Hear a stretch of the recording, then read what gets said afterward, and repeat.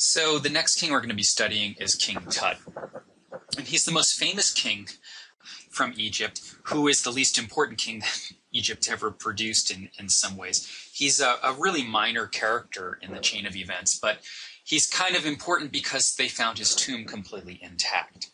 We know that he is the son of King Akhenaten. There was some genetic evidence that proved that recently in the 2010 September issue of National Geographic. They actually have the evidence that shows that. And we know that when King Tut came to power, he actually restored some of the old temples, and he turned his back on the Aten heresy that his father Akhenaten had installed.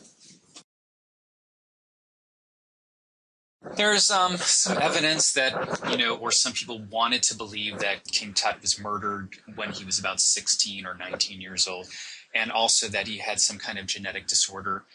Some of those things are partially true. First of all, he probably was not murdered. All the evidence that I've been able to uncover in various magazines and the CAT scans that they've done recently have shown that he was not murdered and that there wasn't a plot to take him over. There is a lot of evidence that shows that he had a genetic disorder, but it wasn't the genetic disorder that everybody at first believed was the disease, which is called Marfan's syndrome or Marfan syndrome, which sort of elongates the body and makes your head kind of oddly shaped. He does have an oddly shaped head, but that's well within normal genetics. He did have a bone disorder, and I guess it was sort of like an advanced sort of joint disease or something like that. And he also had an issue where he injured his foot and had a club foot and necrosis, which basically means his foot kind of was rotted when he was a kid and gave him a club foot. We know that he died pretty young because he was sickly, and also that he was married to his sister, kind of icky. And we also know a lot about him because of how his tomb was discovered, and the tomb was discovered intact. So there are two major characters that are involved in the discovery of his tomb. One guy named Howard Carter, and then another guy named Lord Carnarvon, and they discovered his tomb in the early 20s. The story is kind of interesting and starts actually with Lord Carnarvon and Howard Carter sort of getting together. Howard Carter was the son of an artist who was vaguely connected to aristocrats because his father had done some portraits of leading aristocrats, and had a connection where Howard Carter was kind of an arty guy and was also interested in doing some illustrations and art that was concerned with archaeology and Egyptology. And so he was sent to Egypt to work for another lord. And while he was there, he actually ended up becoming very famous. And at one point, he actually becomes the director of Egyptian antiquities. There's some long, complex stories about it. And it turns out he was actually a pretty decent guy and was really interested in keeping antiquities in their place and really being good about preserving stuff. So the tomb itself was really well excavated and really well preserved because of this. So in around 1923, he is excavating in the Valley of the Kings, and they actually sweep off some steps, and they find these steps that lead down into this tomb. And the story is that he opens up the tomb and he looks inside, and one of his assistants says, "What do you see?" And he says something to the effect of, "I see wonderful things, beautiful things." He looks in and he sees basically this jumbled up storeroom. And the jumbled up storeroom contains tons of gold items, bowls of food that were half eaten. And it had been, under attack, meaning that someone had actually gotten into the tomb, but someone had scared the tomb robbers off, and it was left intact and recovered. So when Howard Carter starts excavating it, he finds everything the way it should be. And apparently things were just kind of tossed in almost like a warehouse.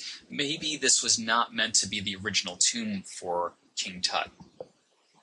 So he actually takes years and years to take apart the tomb.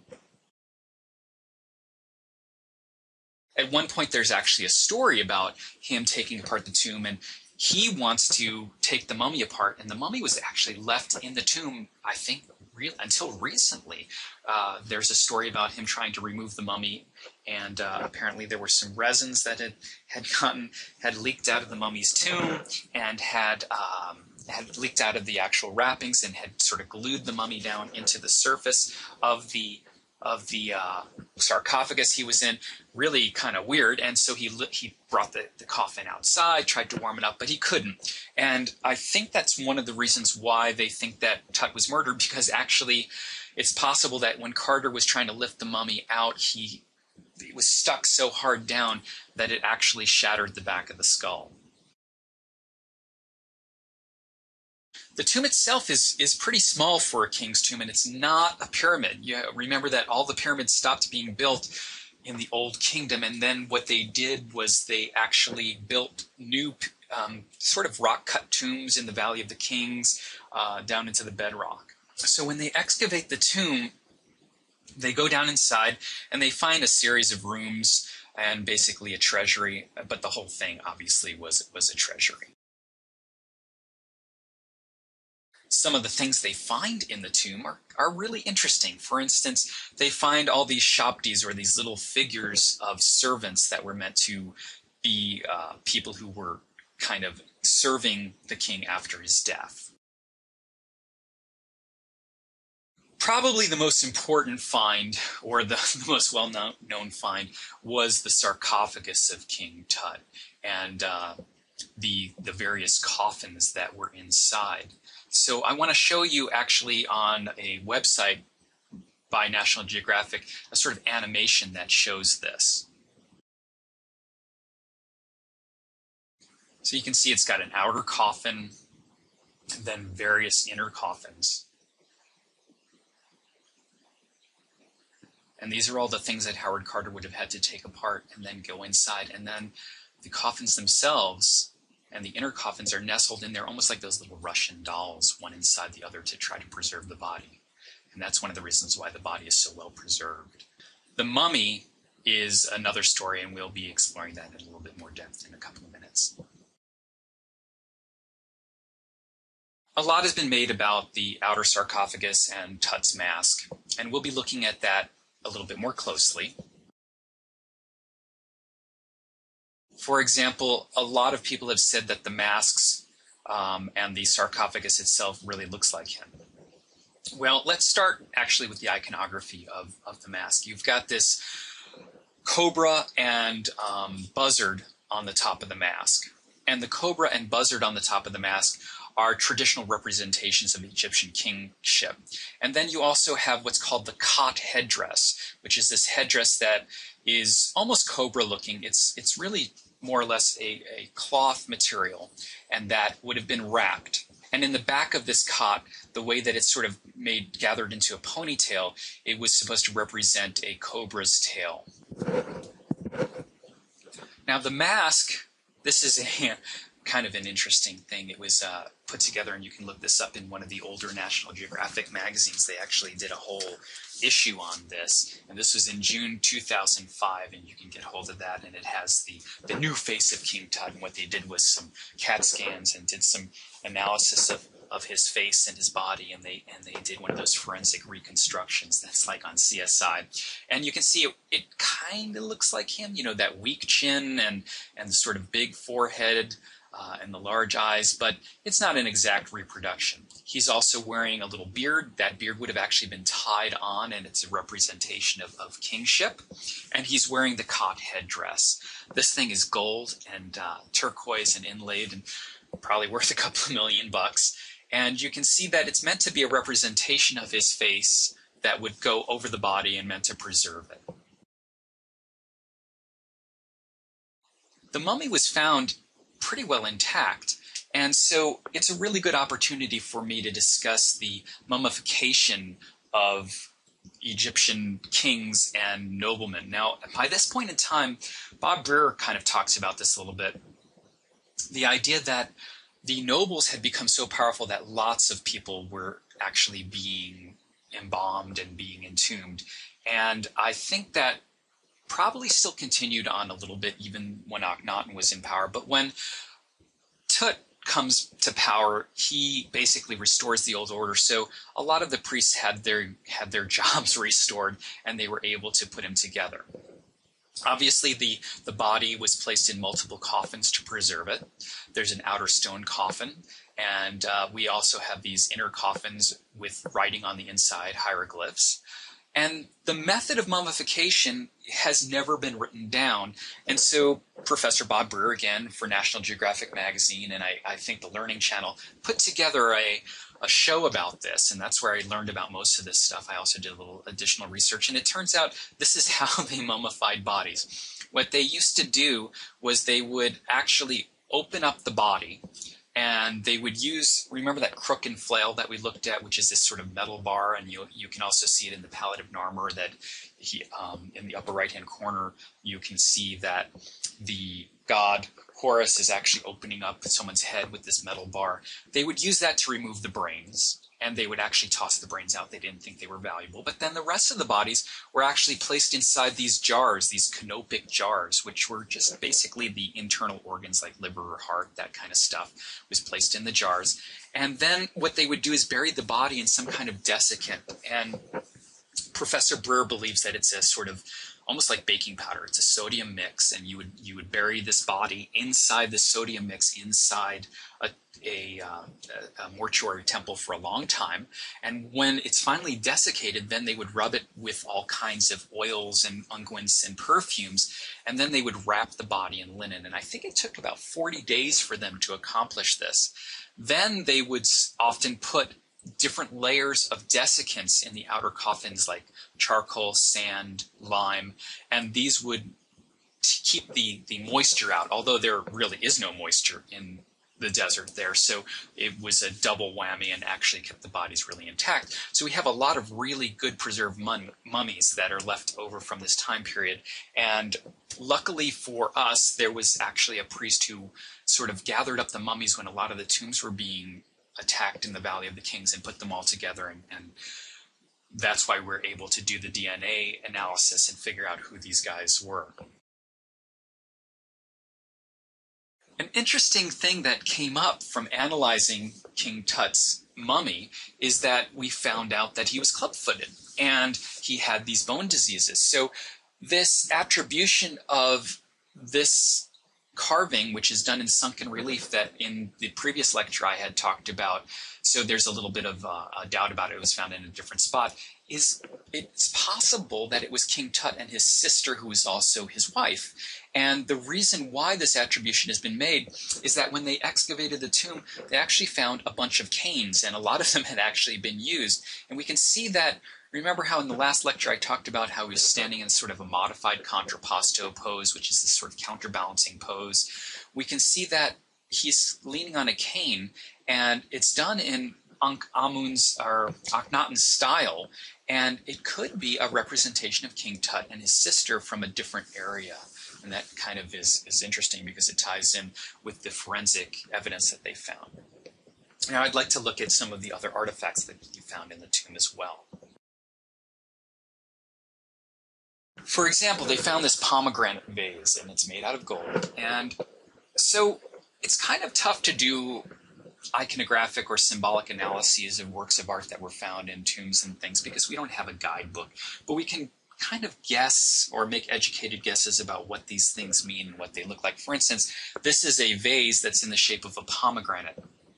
And pomegranates are actually things that have a lot of seeds, and they come up in a lot of mythology. For instance, there's a Greek myth of Persephone who goes down to the underworld, to Hades, and she ends up eating a couple of pomegranate seeds and she has to go back to Hades for several months, and those are the months of winter. So pomegranates can be, they're blood red, they have multiple seeds in them, an awful lot of seeds, and so they could be a symbol of fertility and rebirth and regeneration, and that is a possible explanation of why this vase was made to look like a pomegranate. Some of the other interesting elements about, for instance, prestige items like this in material cultures, that when you make something out of something really valuable, for instance, like gold, it also increases its intrinsic value because of the precious metals that are used. And this is true about other items.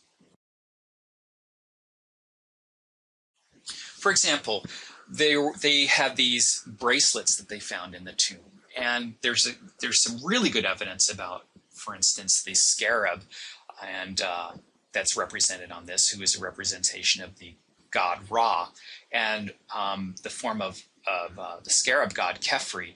And so we know that there was this dung beetle in ancient Egypt, and the dung beetle, and you'll see a lot of beetles represented in Egyptian art and also in scarabs that were placed inside the mummies, little amulets that were meant to protect the body.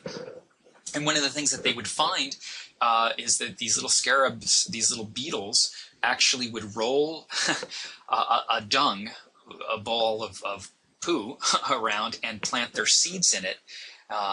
And out of this ball of dung would come this beetle, this beautiful sort of mechanical looking beetle. And so there's some evidence that suggests this, for them, for the ancient Egyptians, was a symbol of maybe the sun moving across the sky and then rebirth and regeneration. So it makes sense that it would be used in a lot of jewelry.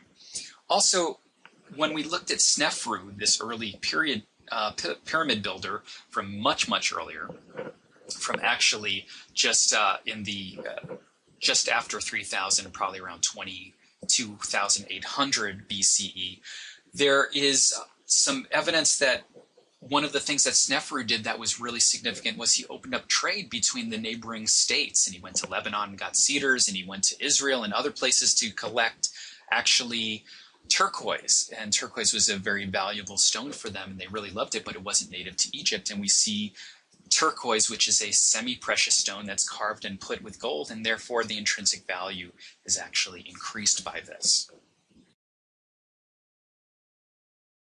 Other items found in the tomb, for instance, was this mirror box, and I believe there would have been a mirror placed inside. And there's a sort of pun involved with the term Ankh. Ankh is a symbol of life, and we can see that, for instance, in this image on the right-hand side, Horus is bringing Hu-Nefer into the Hall of the Gods, and Osiris is sitting there on his throne. And Horus is holding in his left hand an Ankh, which is a symbol of life. The term Ankh is also a sort of pun on the word for mirror in ancient Egyptian art. So it kind of makes sense that they would have used this symbol both as a mirror and also as the box to hold it in. And it's also kind of a good tomb thing to put in there, because you would have used an Ankh as a way to create everlasting life and probably had some sort of spiritual or religious power. One of the things that we had talked about earlier was this possible deformation of the skull. And we have some sculptures that represent King Tut actually coming out of a papyrus or a lotus blossom. And you can see at the base of this sculpture is actually a lotus blossom. And you can see the deformation of the head, and that they would have found this deformation very beautiful. And this is one of the items that was found in the tomb. Another interesting element that in the reproduction, this sort of model that was made of his head, this wax dummy or rubber dummy, whatever it is that they showed the eye makeup that was put around the eyes. And one of my students actually did a little bit of research and told me that she found in one source that they actually ground up some kind of precious stone. She thought it might have been lapis lazuli, and that it was placed in the eye makeup that would be placed around the eyes, and that a lot of Egyptians actually got eye diseases from something having to do with the bugs along the Nile, and that the precious stone or semi-precious stone that was put in the eye makeup actually stopped people from getting this eye disease, or this parasite would not be able to get into their skin or into their eyes and blind them. So it's another possible explanation of why the nobles and aristocrats were in better condition and better health, although we know that King Tut was not in good health, that he had bone diseases and all kinds of bad things happened to him. Remember that this sort of deformation or this distortion of the skull, that I said before, was not actually a genetic disorder, but just well within the margins of being healthy, was also shared by Akhenaten's daughters. And we see here in this fresco that apparently King Tut's sisters and family all shared this same kind of distortion of the skull. And we see an image of King Tut's mother and father, Nefertiti and Akhenaten, and we can see that in the reconstruction that they did, the forensic reconstruction, you can see that he shares kind of similar facial qualities to both his mother and his father, if we think that these sculptures are pretty accurate, and that's kind of a neat thing as well. So let's look at some of the other items found in the tomb, because I think it relates directly to the rebirth of the old order and the iconography or symbology used in the order and how kings were represented. For example, they found this little chest, and on the side of the chest you can see that it actually has a little scene on it, a hunting scene that would have, and this was placed inside the tomb of King Tut. And the hunting scene and the scenes on the side all represent really the role of a king, and it's almost fictitious in how he was represented because of his club foot. He probably wasn't very healthy. And when you zoom in on one of the sides, you can actually see that it shows Tut as a warrior. And he is represented in hieratic scale. He's larger than everyone else. Flying above him to the left is Ma'at. We can see that there are the feathers of justice that are above him. And you can see flanking his head on either side are also these Ankhs that we talked about, which are symbols of life. So it's King Tut victorious even over death. And then underneath his chariot, and before him, he's riding this wonderful chariot with these horses. You can see, I think, what are supposed to be Ethiopians or people from the land of Punt or Nubians who are being run over by a chariot. And remember that King Tut's grandmother was Queen Ti, and Queen Ti was actually dark-skinned and from the land of Punt, so it's kind of an interesting thing. And we see a sort of fictitious battle in which King Tut is bigger than his enemies. He's trampling them, he's running them over, and then behind him, he's supported by his troop, who are just basically fanning him as he goes in on his war chariot and destroys these people. And this is on the side of a chest. There's a similar hunting scene on the reverse side of the chest that shows him not just as a warrior, but he's also doing the same thing in a hunting scene. So we can actually get a lot of the idea of how the king would have been represented in these scenes, in representations of kings, that they are warriors, that they're athletic, that they're powerful. And we know that Tut was not athletic, he was not powerful. And in fact, remember we talked about the Hebset festival of King Zoser, that he even had a court represented that was supposed to represent he was magically regenerated even in the afterlife. And King Tut clearly was not the leader that he was supposed to be. And for some Egyptologists, this shows that the Egyptian culture, although it was fairly consistent and long, it was actually in decay. Now, on the right-hand side, you can see actually a representation of King Tut and his sister, and he is actually pouring out some kind of drink for her, and he's seated on a little stool. And if you look at the little feet on the stool, you can see that it has little lion's paws on the stool, and you can see that it has kind of a leopard dressing on the stool itself. And found also in the tomb is this leopard style stool, and it actually has a little tail hanging off the back, and it's got leopard ornamentation. Now, it kind of represents in some ways something that's universal to a lot of different cultures, which is the idea that the king is like a lion. He is the king of the jungle. He's a big feline. And of course it's a leopard here, but we also find other representations of kings as lions, kings of the jungle. And so in this instance, we've got a leopard symbol, which is, leopards are kind of important. Another interesting story is the story of Ramses, who actually, when he went into battle, he had a lion at his right-hand side. He had a pet lion. Imagine how scary that would be. And so the stool is represented or decorated to be a king's stool. And so it's kind of like a miniature throne that represents his power. There are other representations or references to big felines and lions in King Tut's tomb as emblems of his power and emblems that he is related in some ways to the big cats. For instance, this little amulet would have been hung off of a leopard skin garment, and it's kind of a little belt amulet, and it shows a lion head, and so in a way he's kind of King Tut the lion-hearted in this representation. There are other representations of lions or big cats in other parts of the tomb, and this relates to other cultures that are just very close, almost very local, located on the east coast of Africa, or actually the west coast of Africa is another culture. On the west coast of Africa, in this place called the Ivory Coast, is a culture called the Benin culture that I have a theory that they might have gotten some of their iconography from ancient Egypt.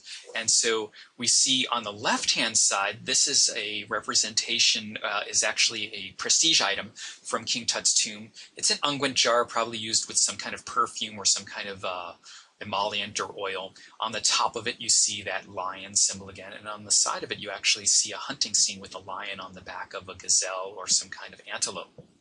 And so we see multiple representations of lions and big cats, felines in the tomb. And in the right-hand image, there's actually, from that Benin culture, you see this hermaphroditic figure with extensive scarification. We're going to study this in a little bit more depth later. And on its shoulder is actually a cat or a lion, and that is a representation of its divinity or power as well. And so next time we come back, we'll probably take a look at Benin art and how it relates as a much later culture in 1600 Common Era to the ancient Egyptian art from around 1300 or 1325 before the Common Era later on.